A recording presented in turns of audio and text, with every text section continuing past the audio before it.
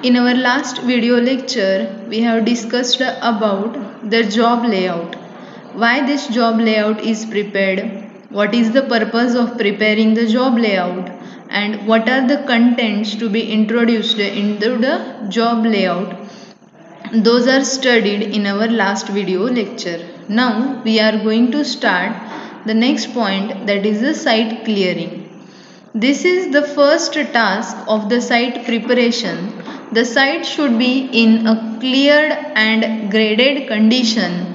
It involves the removal of trees, demolishing buildings, removing any and all old underground infrastructure and any other obstacles that might affect the construction process in the future or hinder the project to be done. So site clearing means what? So it is a very important factor to be considered into the job layout before commencement of the project work. There should be not any obstruction like trees, plants, bigger size stones, etc.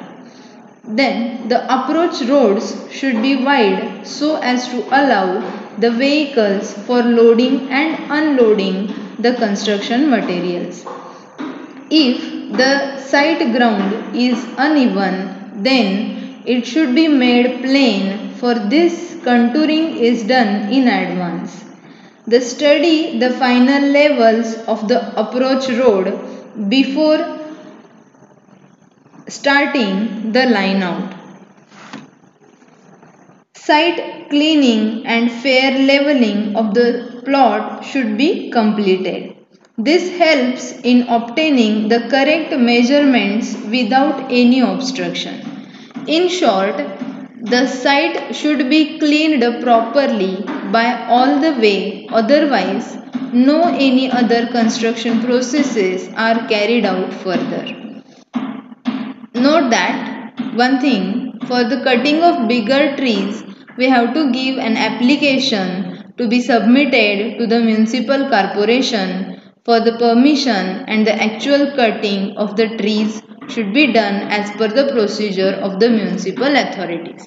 So this site cleaning, that is the important part we have to carry out at the start of any construction work. So site cleaning means what किंवा site cleaning म्हणजे काय, तर ज्यावेळी आपण एखाद्या construction साईटवरती आपलं actual work start करणार आहे किंवा मटेरियल त्या ठिकाणी आणून ठेवणार आहे, त्याच्या आधी आपल्याला जी काही आपली साईट आहे ती प्रॉपरली क्लीन करून घ्यावी लागते.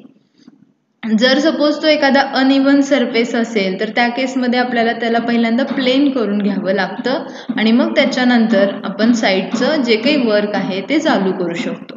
प्लस आपण जे काही मटेरियल ट्रान्सपोर्टेशन करणार आहे अप टू द साईट, त्याच्यासाठी लागणारे जे अप्रोच रोड्स आहेत, म्हणजे जसं की मटेरियल व्हेकल आपल्या साईटपर्यंत यायसाठी आपण जे काही रोड कन्स्ट्रक्ट करणार आहे किंवा जे काही टेम्पररी रोड्स आपण तिथं कन्स्ट्रक्ट करतो, तर ते रोड असे वाईड असावेत की ज्याच्यामुळं जे काही आपले व्हेकल्स येणार आहेत त्याला कुठलंही ऑब्स्ट्रक्शन्स येऊ नये.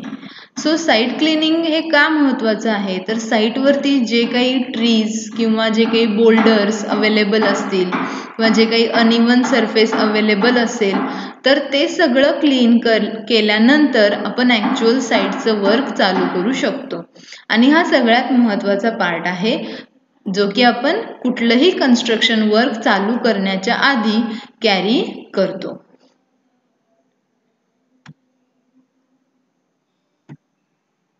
Now, after cleaning the site, we should prepare a job layout.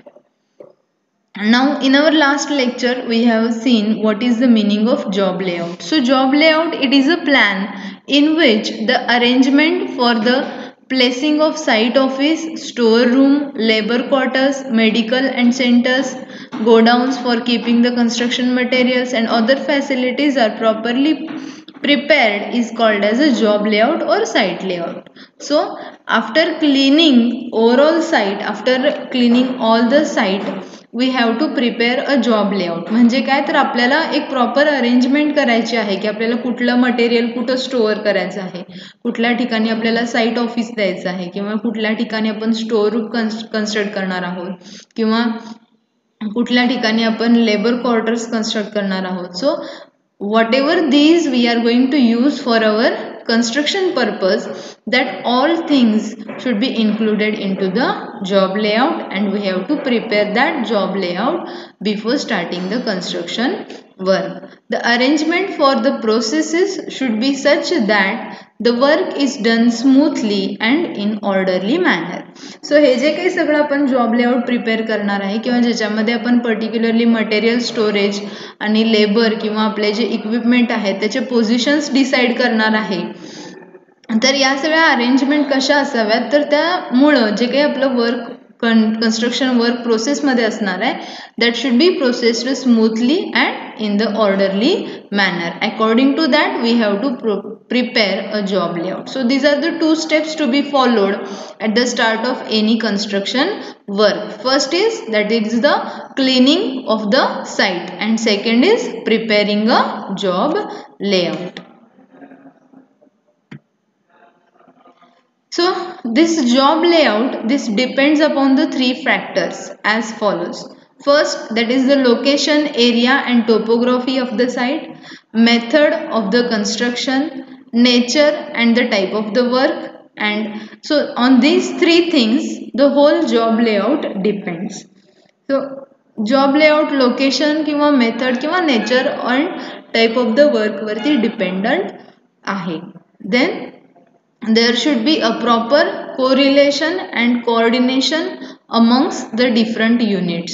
म्हणजे जे काही आपण सगळे युनिट्स आपल्या कन्स्ट्रक्शन साईटवरती यूज करतो, जसं की साईट ऑफिस असू दे, देन टॉयलेट ब्लॉक्स असू देत, किंवा लेबर हट्स असू देत, किंवा आपले जे मटेरियल स्टोरेज गोडाऊन असू देत, ह्या सगळ्यांच्या मध्ये एक प्रॉपर कोरिलेशन किंवा एक प्रॉपर कोऑर्डिनेशन असणं गरजेचं आहे, जेणेकरून आपलं जे कन्स्ट्रक्शन वर्क आहे ते स्मूथली रन व्हावं किंवा आपल्याला कन्स्ट्रक्शन वर्क करत असताना लेबर्सना जास्त ट्रान्सपोर्टेशन करावं लागू नये किंवा त्रास होऊ नये, यासाठी ते प्रत्येक गोष्टी आपल्याला प्रॉपरली कोरिलेशन आणि कोऑर्डिनेशन मध्ये मेंटेन कराव्या लागतात. So this is the second step we R following before the start of any construction work, that is preparing the job layout. Now we will see the next one, that is the layout of load bearing structure by center line method. First of all, we will see what is the meaning of layout. So the layout, it is the thing to be followed at the start of any construction work. आता प्रत्येक construction plan ज्यावेळी develop केला जातो त्यावेळी construction plan develop करत असताना आपल्याला पहिल्यांदा एक फाउंडेशन प्लॅन डेव्हलप करावा लागतो. म्हणजे आपण आपल्या बिल्डिंगसाठी ग्राउंडमध्ये कुठे फाउंडेशन कन्स्ट्रक्ट करणार आहे, जो की आपला फुटिंग किंवा पहिला पार्ट असतो कन्स्ट्रक्शन वर्कचा. सो हा जो फाउंडेशन प्लॅन प्रिपेअर केल्यानंतर ॲक्च्युअली ऑन द साईट हे फाउंडेशन कुठं आपल्याला सेट करायचं आहे किंवा त्या फाउंडेशनची ॲक्च्युअल पोझिशन कुठं असणार आहे, वरती येणाऱ्या कॉलमची किंवा बिल्डिंग कॉर्नरच्या ॲक्च्युअल पोझिशन्स कुठं येणार आहेत, हे जे काही आपण डिसाईड करतो, that is the layout of the building. So for the layout of the building following processes are common for carrying out the layout of load bearing as well as the framed structure. The first thing is that the architect prepare final layout or line out drawing with reference to the actual demarcation, setback adjustments, final levels and other development work. In the final layout or line out drawing, the position of masonry walls in the load bearing structure and the position of columns in the framed structure are marked. In short, a separate center line plan or a face line plan for the position of walls and columns is prepared. म्हणजे काय, तर ज्यावेळी एखादी building construct करायचं ठरतं किंवा एखाद्या बिल्डिंगचा प्लॅन तयार होतो, लाईन प्लॅन, तर त्याच्यानंतर पहिलं काम काय असतं, तर आपल्याला एक सेंटर लाईन प्लॅन इंजिनियर्स तयार करून देतात किंवा एक सेंटर लाईन प्लॅन तयार करावा लागतो, ज्याच्यामध्ये आपले जे लोड बेरिंग वॉल्स आहेत किंवा आपले जे कॉलम आहेत त्यांचे पोझिशन्स डिफाईन केलेले असतात with respect to plot boundaries. Setback distances आणि ॲक्च्युअल डिमार्केशन लक्षात घेऊन त्याच्यानुसार आपल्याला आपल्या कॉलमच्या किंवा आपल्या लोड बेरिंग वॉलच्या जे काही पॉईंट्स आहेत किंवा सेंटर लाईन्स आहेत त्या डिफाईन करून दिल्या जातात by the architect or the engineer. आणि मग तो प्लॅन आपल्याकडे रेडी असतो आणि त्याच्यावरून आपण जे आपलं मार्किंग आहे किंवा लेआउट आहे ते करत असतो. A fixed benchmark or permanent object is first decided for taking the measurements further. As per the layout drawing approved by the architect, measure the various distances from the permanent object which is considered into the contour map as a benchmark. Now, mark a straight line on the ground parallel to the compound wall. Fix up any corner of the building and then line parallel to the front road called as a baseline should be fixed. Note that this baseline should be marked from the center of the road, taking into consideration the road widening in future. याचं meaning काय तर ज्यावेळी आपण बिल्डिंगचं construction start करतो त्यावेळी actual आपली building कुठं rest होणार आहे किंवा आपल्याकडे जो प्लॉट असतो तो ओपन प्लॉट असतो त्याच्यामध्ये काही मार्किंग नसतात. फक्त आपल्याकडे काय अवेलेबल असतात आपल्या ज्या प्लॉट बाउंड्रीज आहेत तेवढ्याच अवेलेबल असतात. आणि मग या प्लॉट बाउंड्रीजमध्ये आपली ॲक्च्युअल बिल्डिंग आतमध्ये कुठं बसणार आहे हे आपल्याला डिसाईड करायचं असतं आणि त्याच्यासाठी आपण काय करतो लेआउट करतो. मग इंजिनियर किंवा आर्किटेक्ट जो काही लेआउट प्लॅन आपल्याला देणार आहे त्याच्यानुसार आपल्या प्लॉटशी रिलेटेड आपल्या प्लॉटच्या ज्या बाउंड्रीज आहेत त्याला पॅरलल आपण आपली एक वॉल पहिल्यांदा डिसाईड करतो आणि मग त्याच्यानंतर त्या वॉलपासून आपल्या पूर्ण बिल्डिंगचे कॉलम्स हे डिसाईड केले जातात. So the layout of load bearing structure this can be done by center line method. So what are the various steps to be followed in this center line method? The first step is study the working drawing and center line drawing before starting the actual line out. म्हणजे जे आपलं actual line out आहे ते start करण्याच्या आधी आपल्याला आपलं जे वर्किंग ड्रॉइंग आहे किंवा सेंटर लाईन ड्रॉइंग आहे ते व्यवस्थित स्टडी करून घ्यावं लागतं. त्याच्यानंतर check all the distances and measurements and tally them. Then we have to check all the distances and measurements given in the plan and according to that we have to tally all those distances. Then locations and orientations of column such that all the internal dimensions should match the working drawing. And then after we are going to give the locations and orientations of the columns. So the marking of the layout of building actually on the ground is done by lime powder thoroughly mixed with the sand for further process of excavation of the trench for the foundation. म्हणजे हे काय आपण जे layout marking करणार आहे किंवा जे आपण कॉलम मार्किंग करणार आहे ते सगळं आपण लाईम पावडर यूज करून करतो. जी लाईम पावडर आपण सँड बरोबर मिक्स करतो आणि त्याच्यानं आपण जे काही आपले कॉलमचे पोझिशन्स आहेत त्याचं मार्किंग करतो. So first the corners of the buildings to be constructed R marked with some permanent object. Then the length of the sides of the plot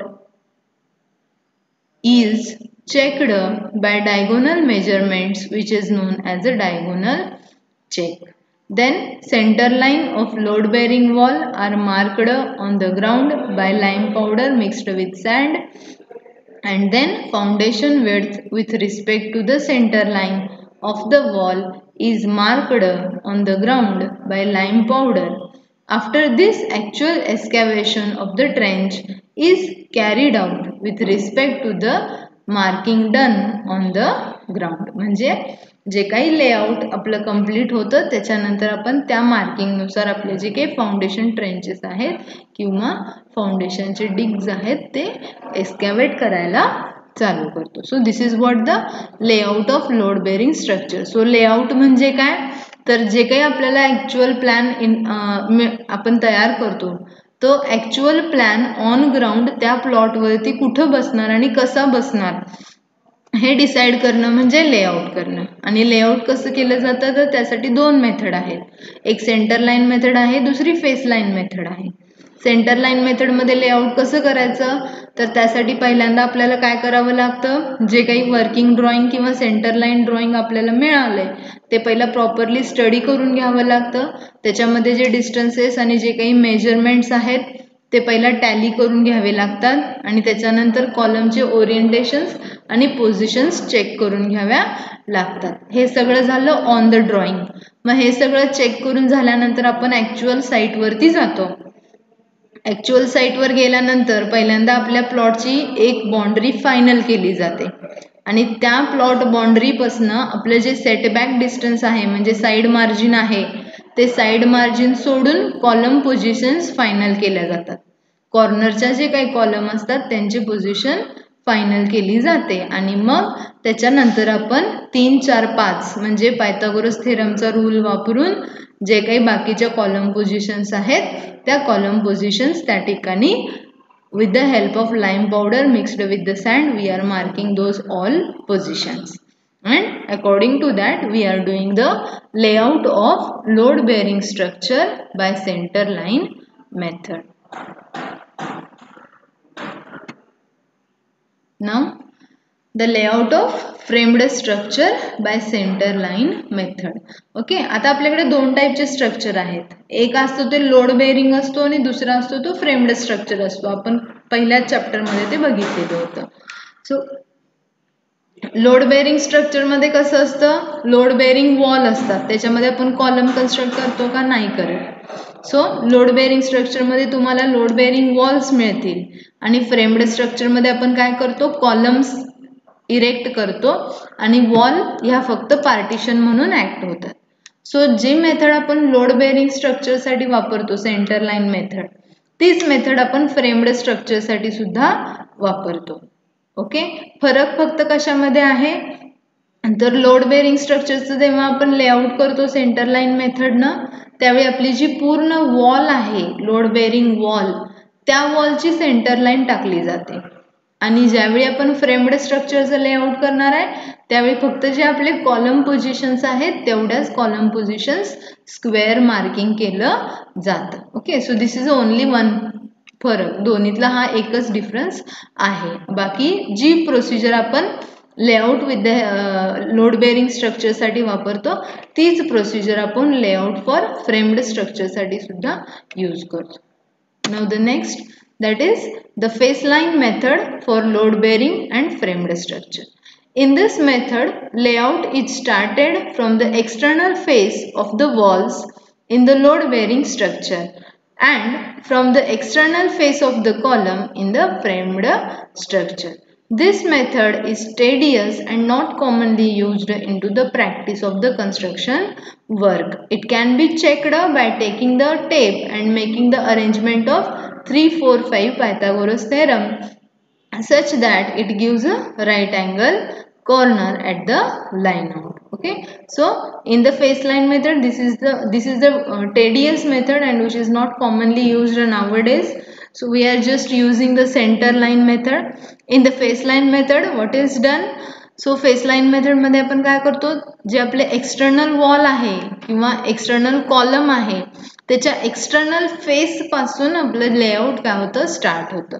जसं की आपण सेंटर लाईन मेथडमध्ये सेंटर लाईन पासून किंवा centre point पासून start करत होतो तसं फेस लाईन मेथडमध्ये आपल्याला एक्सटेरियर कॉलमच्या एक्सटेरियर फेस पासून जे काही आपलं लाईन आउट आहे किंवा लेआउट आहे ते स्टार्ट करावं लागतं. Okay, so this is all regarding the processes at the start of the construction work. So the first process was the site cleaning process in which we are removing all the excess material present at the site and site is cleaned up for the construction work.